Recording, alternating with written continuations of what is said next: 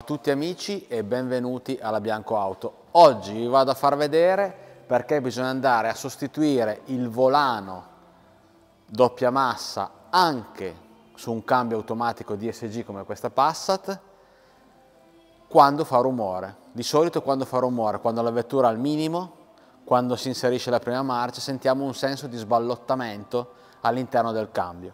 Adesso vi faremo vedere. Fai un po' muovere, guardate. Vedete che gioco ha?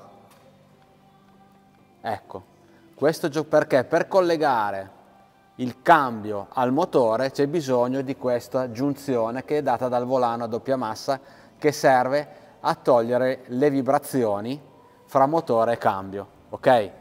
Quindi cosa succede? Che se questo volano si è consumato dentro e vibra, noi andremo a usurare l'albero del cambio qua. Infatti vedete che aveva già fatto uno sfrido di ruggine dappertutto, vedete? Lo vedete anche qua. Vedete? Mi passi una lampadina per favore? Adesso vi faccio vedere bene dentro questo ingranaggio che è già tutto consumato. Quindi cosa succede? Vedete? Tutta questa ruggine arriva da qua. Vedete che i dentini sono tutti, vedete che i denti sono già tutti piegati da un verso, lo vedete bene? Ok? Ecco, perché questo volano ha preso del gioco. E quindi cosa succede? Che se noi lo teniamo così andiamo a consumare l'albero del cambio e poi dovremo andare a cambiare l'albero del cambio DSG e questa è veramente una spesa enorme. Quindi quando sentite al minimo questo volano che sballotta, che si muove, bisogna andare a fare questo intervento a cambiare il volano a doppia massa che serve da giunzione fra il cambio e il motore.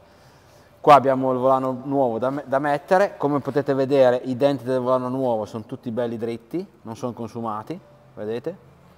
Quindi se avete necessità di fare questo lavoro ci potete chiamare per un preventivo al numero 0141 96 92 14 o una mail a info@biancoauto.it o un WhatsApp al 345 060 86 80. Ricordatevi che se non fate questo lavoro andrete a creare dei gravi danni sull'albero del cambio del DSG. Ciao a tutti e alla prossima.